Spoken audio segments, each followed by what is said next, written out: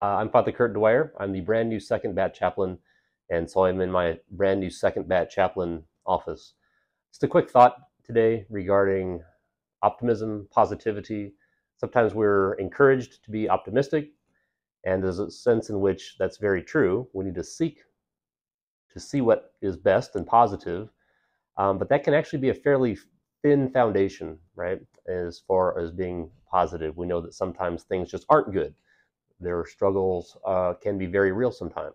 And so we are reminded, though, that our optimism, our positivity, our looking forward to the future is not based on how great things are, but really it's based on our faith.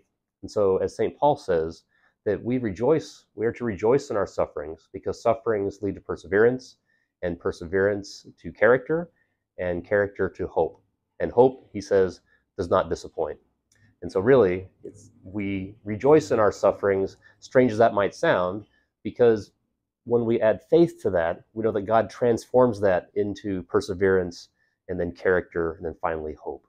And so let us say a prayer and offering to our Lord those things with which we may be struggling right now, knowing that they are the actual means by which you and I find our real positivity and our hope going forward.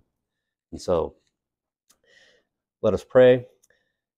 In the name of the Father, and of the Son, and of the Holy Spirit.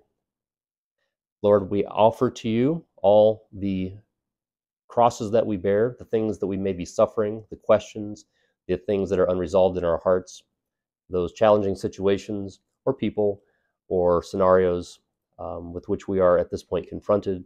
Lord, help us to meet all these with faith, knowing that you then transform these crosses into hope, that our positive regard for the future is based not on sort of a refusal to look at the negative part of life, rather though it's based on our faith and conviction that you transform all of our crosses into a resurrection, that it is you, Lord, who bring light out of darkness and positivity out of things that seem on their face to be very negative.